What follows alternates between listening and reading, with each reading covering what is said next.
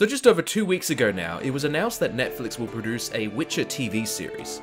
Now, I'm just a casual fan.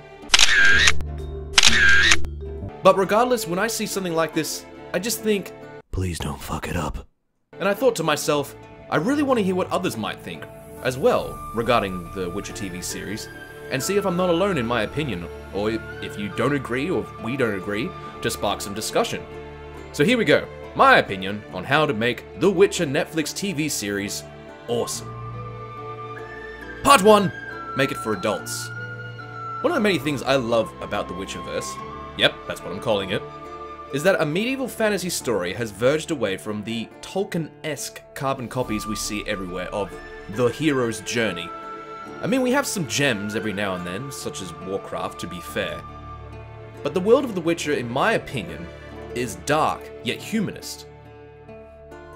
The plots in the novels as well as the game are written to explore that moral grey area of our humanity, which I feel a lot of medieval fantasy either just glazes over, or when it is attempted, they wildly miss the point of it. So, let's keep it that way. Don't stray from the source material. Keep it grounded, like a meat pie in the carpet. Yep, that's an image you won't get out of your head soon. The Witcher doesn't stray from sensitive issues either. Ranging from post-traumatic stress disorder in Witcher 3 Wild Hunt, you know, the Bloody Baron quest, and the lives of a few for the many in the Last Wish novel. This world is perfect for that raw, mature storytelling in a dark fantasy world, without it coming off as too try-hard or trying to come across as just super edgy. So to that end, don't water it down either. This is quite contentious to say considering the debacles you see every now and then in the news about the availability of mature content for children within a few button clicks. But I don't want to talk about that. That's not what I'm talking about here. I think if the stories that Witcher has delved into were to be compromised for easier viewing, it would not do well, it would fall flat. Speaking of easy viewing, it would be great to see the TV series stick to that dry humour of the books, as well as the games of The Witcher. If we look back on the success of Game of Thrones and similar series, shows that embrace humour behind the drama and action create well-rounded entertainment. If any of you watching are familiar with the books, you know that Geralt is actually quite sassy, even more than he is depicted in the games. I think we'll get a version a lot more like the books, if the creator has a lot of input in the creative process, as it's inferred in certain sources. But we can only speculate at this point. If The Witcher is to create as much of a following as the games did, it would need to stick to its guns and integrity, and remember the sort of stories it can tell. Part 2. Keep it Polish. The Witcher is a breath of fresh air in the medieval fantasy genre, with its Slavic influences by author Andzrej Sapkowski. Pretty sure I said that right. If I didn't, you know, let me know. To this, I say if you want to keep Witcher close to its source material, be that Slavic folklore or Polish cultural influences, keep it Polish, guys. As a side note, I would even love to see some filming done in Slavic countries like Poland or Bulgaria. And I think the people involved with the series know this too, seeing as Polish media production company Platige Image, I think? Platige Image? I don't know. Who have been involved with creating the cinematic TV spots for the Witcher games, are involved with the TV series for Netflix, along with executive producers Sean Daniel and Jason Brown, who worked on The Expanse. The writer of the Witcher series, Polish author Andzrej Sapkowski, is to be involved as well. There's some contention with his attitude toward the Witcher games. It's kind of inferred that the writer hates the games, when in fact, my interpretation of it is that he regards the Witcher games as an alternative iteration of his works. He doesn't hate them. It's been said that he won't play the games because he has better things to do, quote. And people may have seen that as snobbery, but I don't see it like snobbery at all.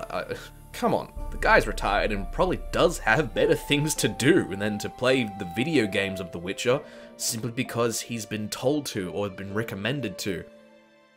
He even mentions how the changes in the story were discussed to him prior, and that he appreciates the changes, and it's, quote, much more interesting than blindly following a pre-established plot. I think he's excited more for the TV series than the games because they've asked him to be involved with the creative process. And I think, if you're the author of a series of books, a guy comes to you and goes, "We want to use your idea, but we don't want you involved." Yeah, you'd feel a bit, okay, that sucks. But if someone comes to you and goes, "Hey, we're making a TV series based on your books and we want you involved," man, you'd be stoked. I mean, I would. I think with his involvement, the TV series will better show the Slavic influences as opposed to the Nordic, Anglo-Saxon, and Christian influences of a typical medieval fantasy world. The Witcher takes on a more humanist approach to its pathos and storytelling, and it should stick with that. In my opinion, the producers should too, to keep it close to its source material. Part 3. Get Geralt right. Don't worry, I'm not going to start a list or anything about who should be who or anything like that, but I would like to talk about who might be good for Geralt. I think this is a very important choice, because the characters who accompany Geralt change rather consistently in the books rather than the games. I mean, in the games we can go visit them at any time, but in the books there are transitions between different times of his life, like in the Last Wish novel. If the Last Wish novel is followed for any of the structure in the episodes, then a series of flashbacks will be seen, in which we'll be exposed to Dandelion, Yennefer, and Nenneke, maybe one appearance between several episodes. Geralt is going to be the main attraction as a result. He's going to be the main focal point for the audience.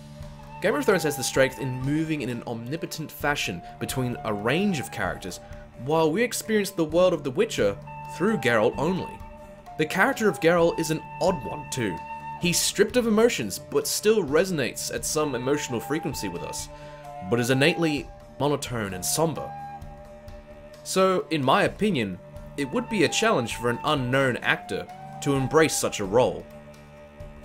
I've seen suggestions of Nikolai Coster-Waldau, Jaime Lannister, or Mads Mikkelsen from movies like Star Wars, Rogue One, and Doctor Strange. And funny enough, they're both Danish, which that was news to me. While I think these actors have their merits, it all comes down to the producers and what they want to go with, and because I'm not going to pretend I know how it all works, but I'm sure there's a lot more going on behind the scenes to pick actors rather than just like, yeah, he looks like him, let's pick him. Which kind of segues nicely into my next and last point. Part 4, the concerns. As mentioned, the Polish production company Platige Image, which I'm pretty sure that's their name, is taking the reins on the production of the Witcher TV series for Netflix. From their portfolio, it seems they do a lot of cinematics for video games, like really good ones, commercials and movie shorts that are on average 12 minutes long. I watched a few and, wow, I'm actually going to leave a link in the description. They're pretty awesome, go check them out. But not much else, to my knowledge at least. Now, it seems that they do have the capabilities to create great-looking monsters in CGI, create believable visual effects, and they certainly know their way around the camera, but I'm concerned that for a continuing Netflix series, will they be able to create top-notch, eye-catching 40-minute episodes, which I'm assuming, and then assuming that there's 12 of them per season? I mean, this sounds really negative, and I hope I'm not coming across as too negative. I'm just addressing a potential concern, as far as I see it. I hope I'm not coming across as like, I have no confidence in these guys.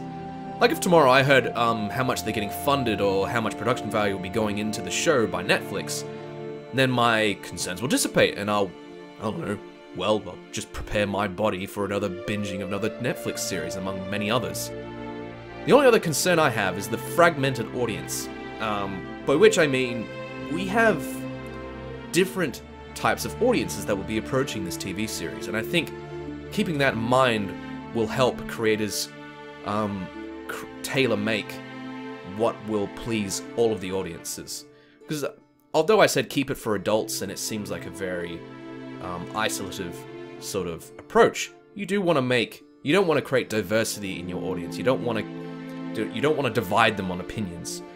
So I think if they included the audiences, which would be people who have read the books but haven't played the games, people like me who have read the books and played the games, and then you have the people who have played the games but not the books, and then you have people who just are watching Netflix and they're like, hey, this show looks interesting, and you want to catch their attention too. You don't want to make them feel as if they're watching something and they're just like, what is this? Well, what is going on?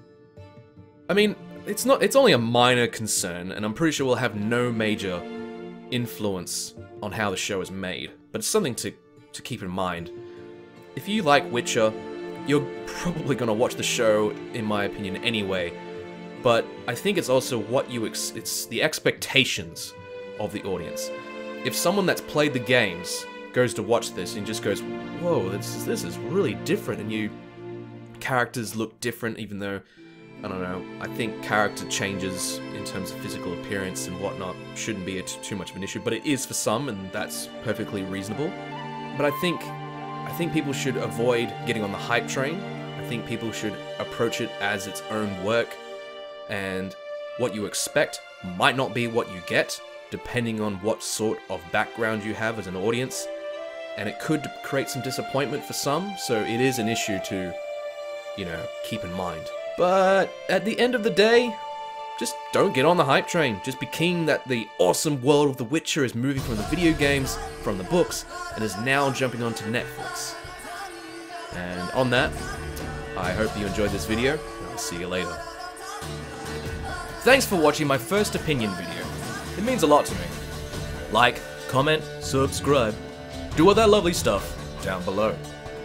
Let me know what you think of the upcoming Witcher TV series. I'm actually really eager to know. And stuff. Share this video with your mates. See you later.